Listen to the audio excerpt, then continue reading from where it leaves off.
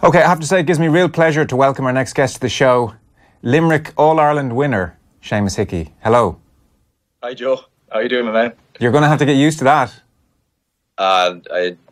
It's pretty cool. I got used to it very quickly, I'll be honest. After final miss yesterday, it sounded good immediately. I won't take getting used to it. Yeah, I know we're meant to be impartial and everything, but I'm thrilled for you. I think everybody here in Off the Ball is thrilled for you. You've kind of been talking to us for a decade maybe at this stage and done some bits of work with us, and we were all hoping that you'd do this one day. I won't lie, I was starting to think the odds were slimming. Yeah, listen, no, I said it to, I was talking to one of the guys earlier, the likes of Barry Murphy. There's a couple of guys who are straight off to 21s who this is their first year on the panel, and they think this is every year. They think this is what happens year after year in Limerick. So, but yeah, no, there was times that I found this difficult to see. I feel very blessed and privileged to be part of a group that we have.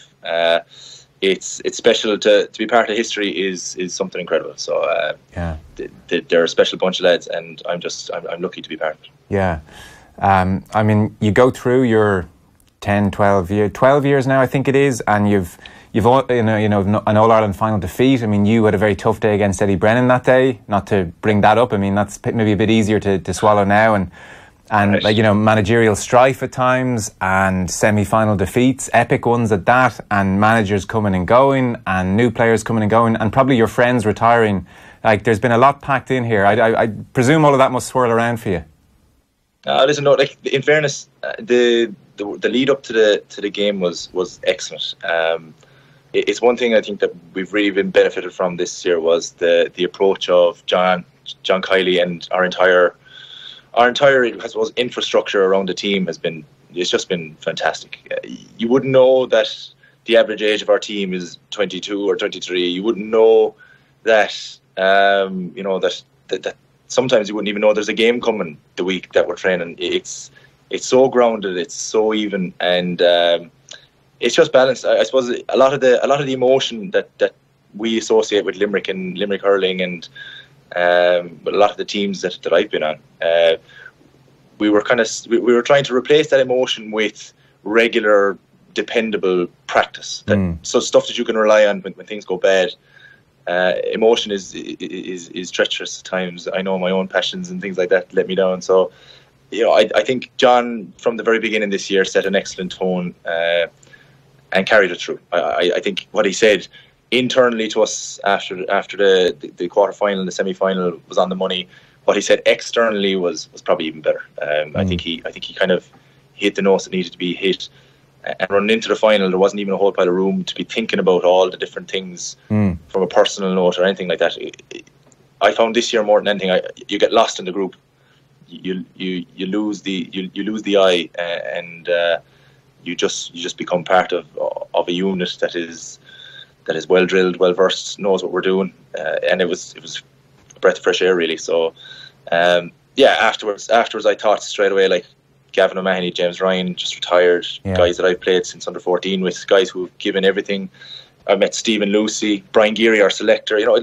Listen, the list is exhaustive. We go back to the 90s. Kieran Carey was there on Sunday, and these are great Limerick men, great Limerick hurlers, and I'm privileged to actually have a Celtic cross. I guess a question you can answer now: at what stage of this year did you think we have a chance of winning the All Ireland? A good chance. To win the All Ireland, it actually never really. It didn't cross my. After the league game against Galway, I was convinced that whatever team beat us this year would have had to do an exceptional job to do it. They would have to bring a serious performance, and they'd have to perform right until the end of the game to beat us. And that was just after the Galway game. So I said, this will be a tough ask for any team to actually come up against Limerick and beat them. I probably thought that it might be next year, the year after, where the whole thing came to fruition, based on John was just only second year and the age profile and stuff. So it probably didn't cross my mind. I didn't think about All Irelands. I didn't think about a lot of that stuff. When we beat Kilkenny, it was very real. The game was on, and once I was lucky enough to be on the field for the final whistle against Cork, and that's a special feeling. So that was cool knowing we were going to an Ireland final. Yeah. So you know, we kind of grew in belief insofar as the teams we were playing were good teams. Beating Galway, you know, beating Clare in the league quarter final, come up against Tip, taking Tip to extra time. You know, these were good teams we were playing and matching. So it kind of probably opened our eyes to what we had a bit earlier than what I suppose we ourselves would have seen it. The camera, I'm sure people have probably mentioned it to you, the TV pictures afterwards seem to pick out you quite a bit on the pitch at full time. I don't know. Sympathy, I think, is the main thing. were you aware of that? Was that on the big screen? No, listen, I didn't. I'll be honest. I was lost in my own family at that stage. I was I was either looking for my mother and father or my brothers, or I was walking around with my kids, and so like that's what made it incredibly special for me. It's probably, you know, myself and Tom Condon are the only ones with kids on the team. a lot of them don't know what to make of. A lot of them don't know what to make of the entourage that I bring around. But that's what made it for me. That's what makes it super special. Some of the images that I have from yesterday with my two boys and my little girl Anna, like I'll have them forever, and you know, they'll be special forever. I'm thrilled to hear that, because I was watching and the TV either picked you out specifically, or at times you were just there in the background with your daughter Anna, and I couldn't tell if you were soaking it all in and the happiest man on the planet, or if there was a slight detachment because you hadn't actually got onto the pitch in this particular game. Of course, you're an All-Ireland winner and you were on the semi-final pitch at full time. I couldn't work out if it was a Paul Scholes, Roy Keane thing going on. No, it was the. I'll be honest. I was crying like a baby after. Like I've been holding back emotion for a lot of this year. Like in so far as, you know, whatever the future holds, but it's just an incredible feeling to like only one team in the country in hurling can end the year as Lee McCarthy champions, and that's us this year. I've watched it year after year after year being somebody else. So it just the realization of that, and I suppose the experiences that I had that I was pushing away for the week leading up to the game, and the people I'd seen and all that, like, so that just kind of, that was overwhelming. Like it was probably the emotion that you're trying to hold back. It just bursts, and it is what it is. Yeah, I was wondering what triggered it actually, because at one point you're literally just bawling and your daughter's looking at daddy thinking, what's happening here? I hope. Okay, I didn't see a lot of this now. So there's a shot of you. I mean, when you say you were emotional, I mean, there's a shot of you like hand over your face in floods of tears holding your daughter, and I was thinking, is that okay? Anna thought I'd gone schizophrenic. No, what triggered it? It was probably my mum and dad. Seeing my mum and dad probably like, because if you're thinking about the journey and you're thinking about the steps along the journey, it's the people who are with you the longest on it is what does it. Yeah. Did they get down onto the pitch, Seamus?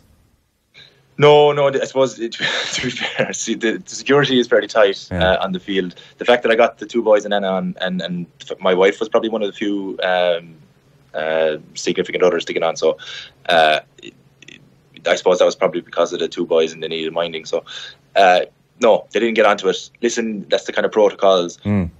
It's a mix between, especially as players, it's a fabulous thing to have the pitch to ourselves after the game and to be able to savour it with each other.